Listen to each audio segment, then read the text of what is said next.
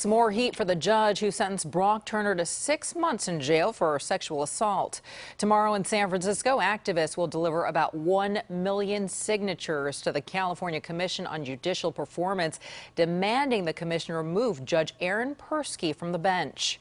But as KPIX 5 reporter Devin Fehely tells us, a powerful voice in Santa Clara County is coming to the judge's defense. Devin?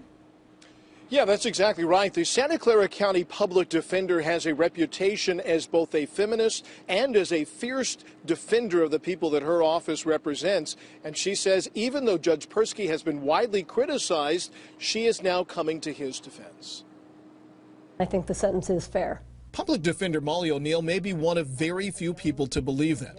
Judge Persky is facing an intense and ongoing backlash against his decision to sentence former Stanford swimmer Brock Turner to just 6 months in county jail for sexually assaulting a woman who'd passed out drunk at a campus party last year. For her part, O'Neill says she believes the sentence was, in fact, the right call. This was a rough decision to make for Judge Persky, but Mr. Turner is, in fact, going to go to jail. He's a convicted felon. He will have to register as a sex offender for his entire life. It was the victim's letter to the court and her attacker, which has now been read and shared millions of times online, that ignited the social media firestorm. Since then, Persky has received death threats and been blasted as biased, while tens of thousands have signed online petitions demanding that he be recalled from office and removed from the bench. But even one of his most outspoken critics believes that is simply taking things too far. He was absolutely neutral and fair during the trial. We just don't agree with his sentence, and I don't think that the fact that he went to Stanford had anything to do with it.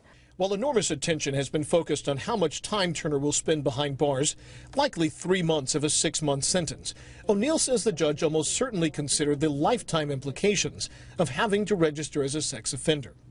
I think Judge Persky heard all the testimony, weighed all of the considerations he's required to by law, and arrived at a sentence through a fair process. There's actually several avenues by which Judge Persky could either be reprimanded or removed from the bench, although most legal experts seem to agree that that outcome is somewhat unlikely, and they also question its intrinsic fairness based on one controversial decision. In Palo Alto, Devin Fehely, KPIX 5.